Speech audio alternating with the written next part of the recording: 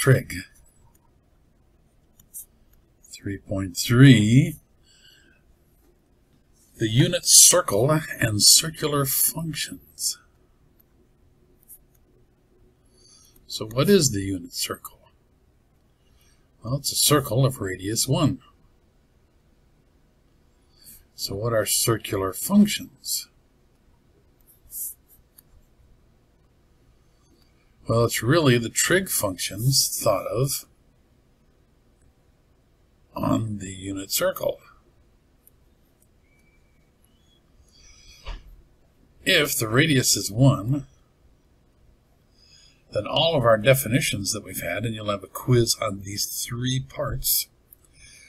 We know how to find the sine of some angle theta, the cosine, the tangent, the cotangent, the secant, and the cosecant. When you use x, y, and r, when you use OA and H, and now the unit circle. So, I will be asking these. You will get to supply the answers.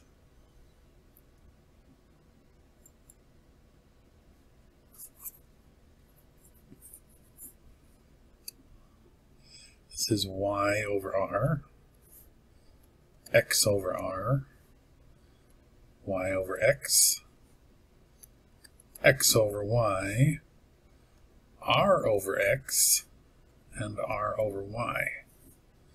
As far as the OA and H, opposite over hypotenuse, adjacent over hypotenuse, opposite over adjacent, adjacent over opposite, the hypotenuse over the adjacent, and the hypotenuse over the opposite.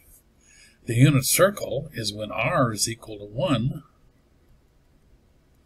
So all these r's become a 1, and then you just write down the rest. So it's y over 1, x over 1, y over x, there's no r involved, x over y, no r involved, and 1 over x, and 1 over y.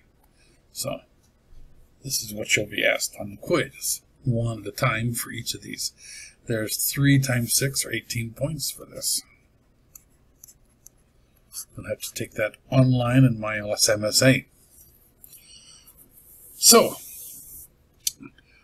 now that you know all these definitions, we should be able to do almost anything. One of those things that's sort of interesting, for the unit circle, S equals r theta, theta in radians, I'm sorry, radians, not degrees.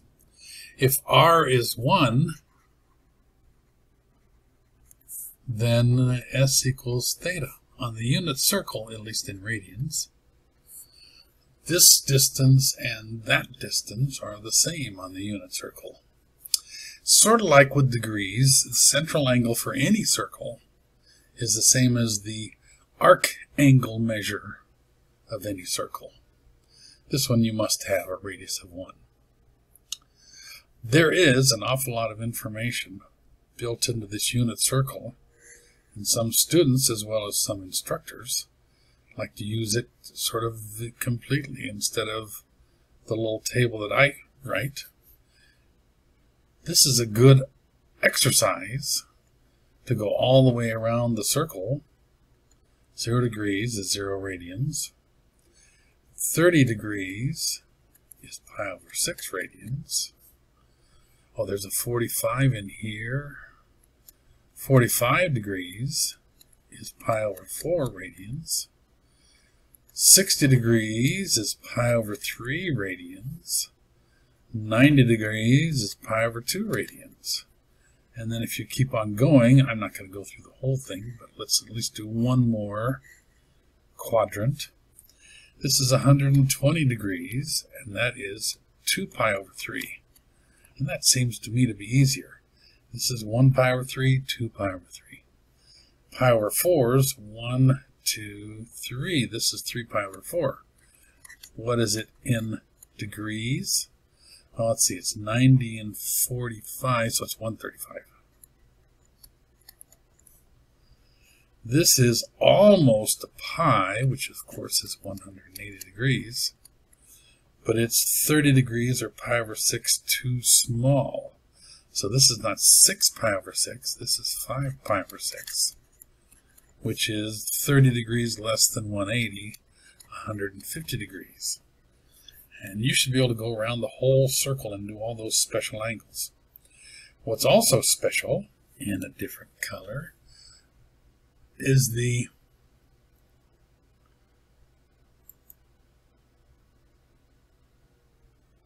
coordinates of the angle here, not the coordinates of the point on the circle. This point is, let's do this one first, I guess. This is the point 1, 0. And what's important for all of these on the unit circle, r equals 1, is that these are cosine theta and sine theta. Remember, because r is 1, we don't need that. We just need x. We just need y. So the cosine of 0 is 1. The sine of 0 is 0.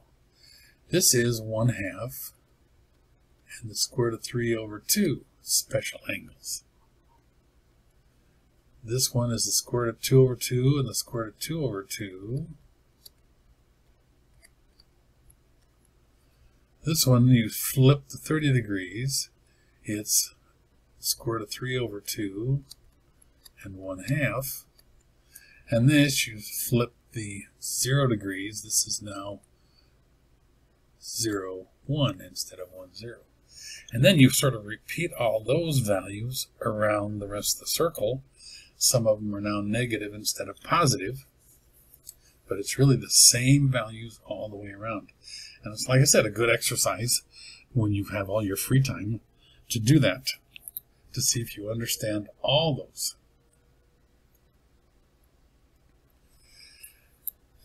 Now we're also going to talk about the domains of the circular functions. For sine and cosine, that's the same. The domain goes from a negative infinity to a positive infinity. All real numbers work. If you're using radians, this is in radians. And we'll be graphing in radians too. For the tangent and the secant. Now, why did I choose those? Because the tangent is sine over cosine. The secant is 1 over cosine. Cosine is the denominator, and you have to throw out all those values that would cause division by 0. So it's a set of all x such that x is not equal to anything that would cause division by 0. Well, let's see. Division by 0 happens when you've got 0 for x. There'd be a 0 for x here at 90, and 1 at 3 pi over 2, or 270. So we'll do this in the radians, pi over 2. But let's go around all these. We'll do a plus or minus n pi. So it could be at 90 or 270, or then the 360 plus 90, or then, and keep bouncing back and forth, half a circle bounce. That's why it's n pi. N here is an element of the integers for all this stuff. Z integers. For the cotangent and the cosecant, the denominator for the cotangent is cosine. The x, the denominator for the, is sine, the x. The denominator for the cosecant is sine, the y, not the x. Sine is y. Golly, I'm going to confuse you yet. So we're going to throw out all those spots where the y is 0. Let's see, the y is 0 at 0. The y is also 0 at 180. So this is going to be the same type of thing. It's going to be x cannot be. You can start at pi, but then you can go forwards and backwards. You could even start at 0, jumping half a circle at a time. So this could just be n pi, because pi plus n pi is just another pi. You could say n pi. Those are the domains of the trig functions. Now, we need to go through some examples of our trig functions in this section.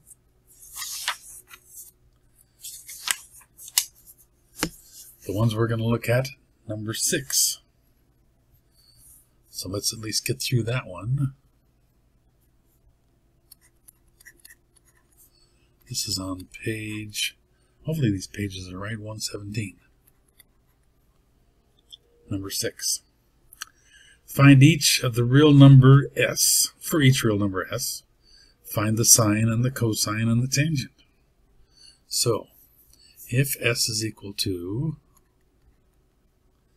why they use s, I'm not sure, negative 3 pi over 2. Now, you need some steps, but this is a quadrantal angle, right? It is the bottom right here. The coordinates of that point are 0, negative 1. So, remember, this is the cosine and the sine, the x and the y.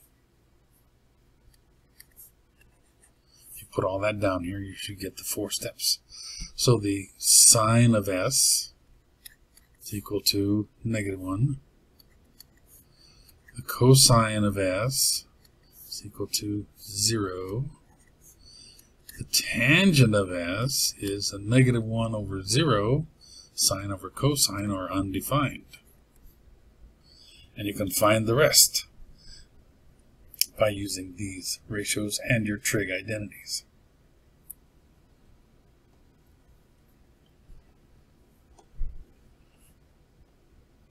We'll continue this on the next video.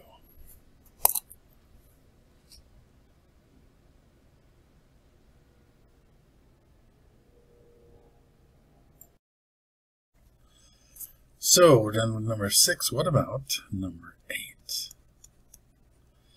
Here we're supposed to, according to the directions, find the exact circular function value for each of the following.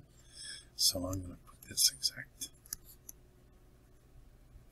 value, and they're saying for number 8, cosine of 5 pi over 3.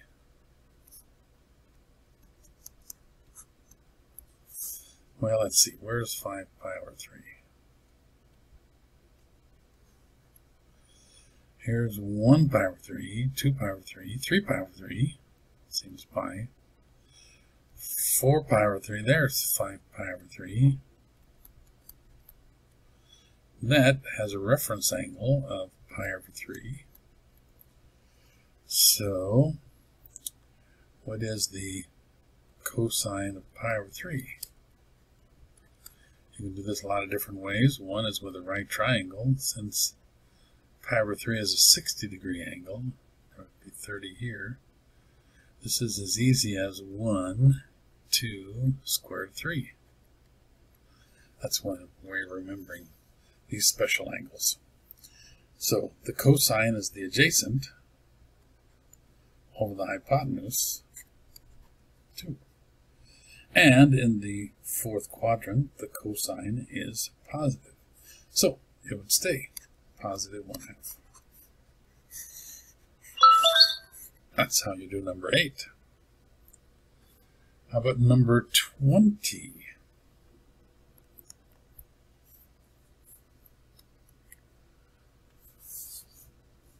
Well, let's move this down a little bit. Did I move this when I did this? Number 20.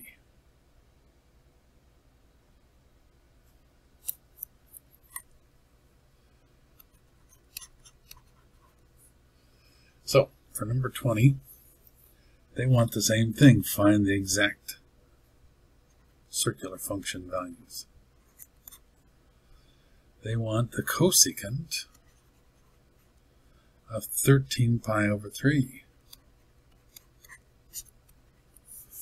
Well, what is 13 pi over 3? Round the circle once is 2 pi, which is how many pi over 3's?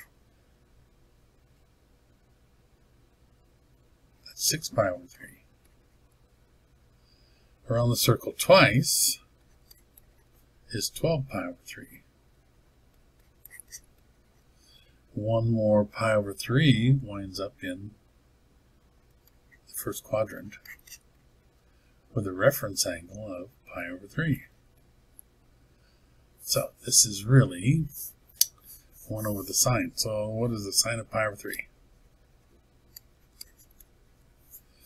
Now once again, if we look at a right triangle, 60 is the pi over 3. This is as easy as 1, 2, square root of 3. The sine is the opposite, square root of 3 over the hypotenuse 2. So the cosecant is, oh, and we're in quadrant 1, so it's positive, 2 over the square root of 3. And when you rationalize the denominator, 2 to the square root of 3 over 3. Should be good.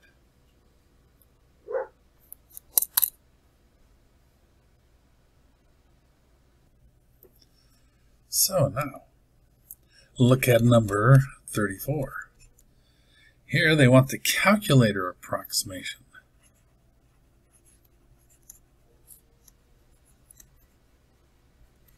Of this. Let's see. For 34, it's the cotangent, 3.8426.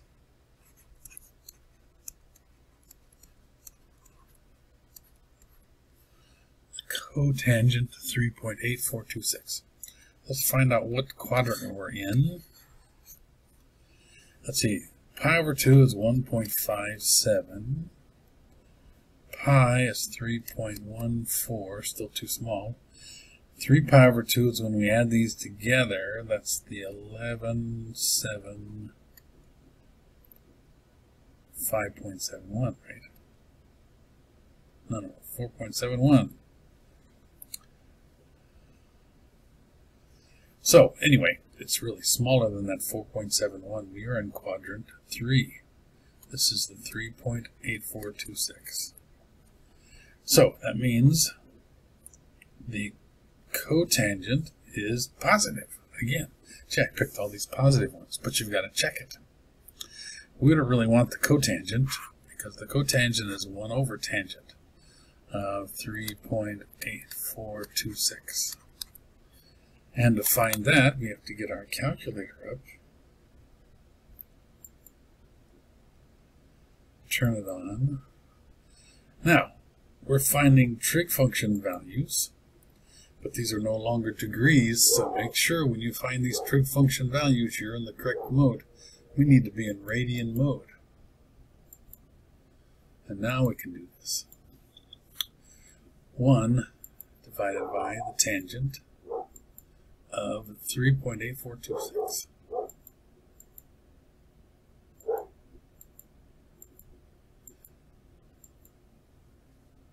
And that gives me the value 1.1848.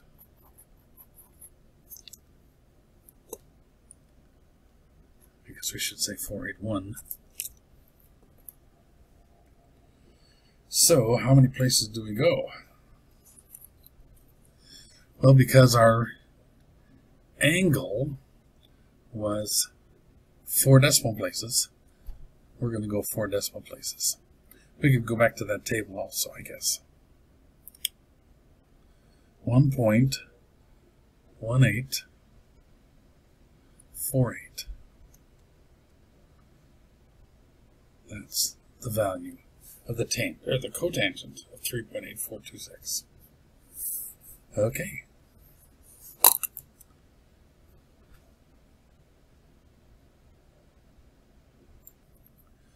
So now let's do number 50. Here they want you, without using a calculator, just decide whether the function is positive or negative.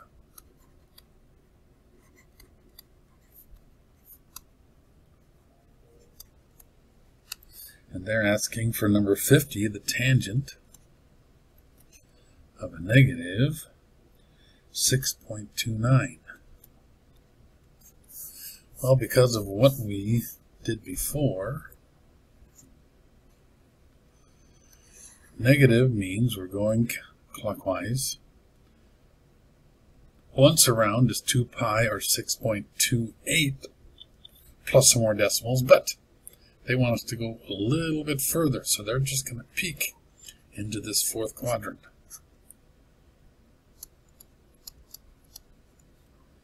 And we know in the fourth quadrant, the tangent, because all seniors take Cal 4, only the cosine and secant are positive in the fourth quadrant, so the tangent must be negative.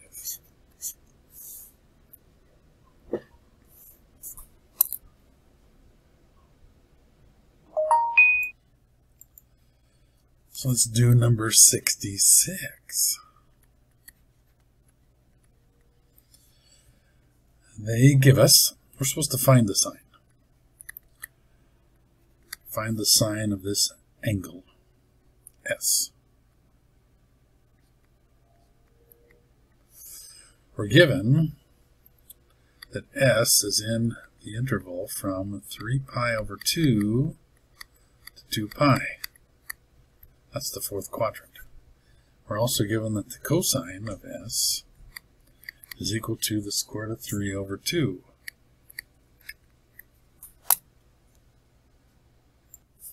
So to get all these steps, we're going to draw pictures and write down lots of things. 3 pi over 2 is here. 2 pi is here. So we're talking about this fourth quadrant again. The cosine is the square root of 3 over 2. So if we go back to our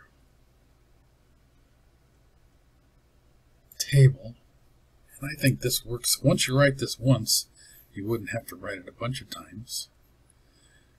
The tangent of some angle theta is the sine,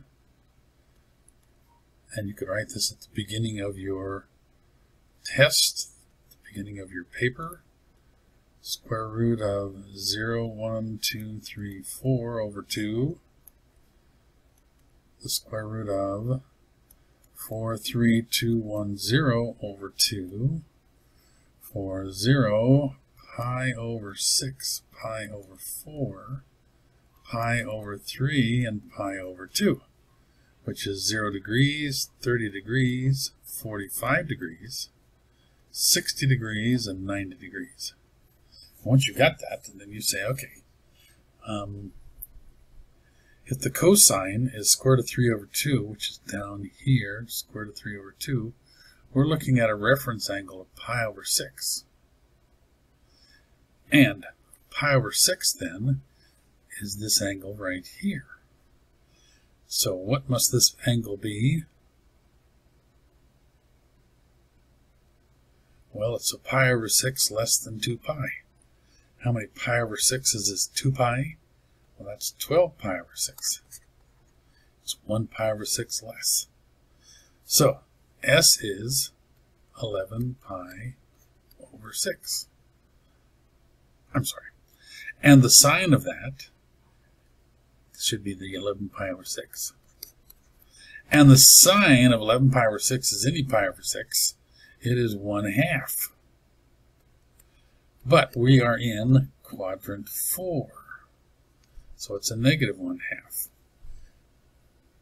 So you can find a lot of things. This little table Gives you a lot of information also.